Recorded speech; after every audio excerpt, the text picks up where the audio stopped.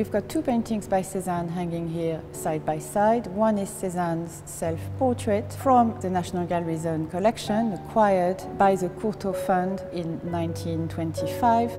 And next to it is one of the versions of Cézanne's card players, his iconic image, one of a series of 5 paintings showing different arrangements of card players assembled around a table. And that painting, the card players, was bought by Samuel Courtauld for his private collection in 1929.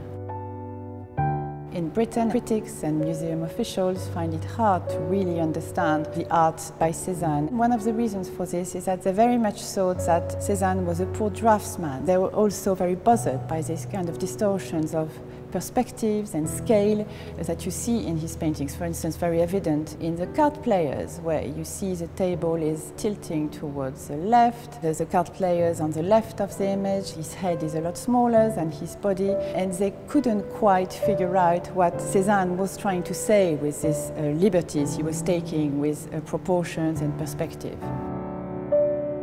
Courtauld had the revelation of Cézanne in 1922 when seeing an exhibition in London which included landscapes by Cézanne. From that moment on, he will not only build a great collection of paintings by Cézanne, but he will also make sure that Cézanne gets the recognition he deserves in this country. And the first painting by Cézanne to have been bought for the National Collection was this self-portrait, a very powerful statement. It's a great way of introducing an artist to represent him with a self-image, and Samuel Courtauld can be credited for that.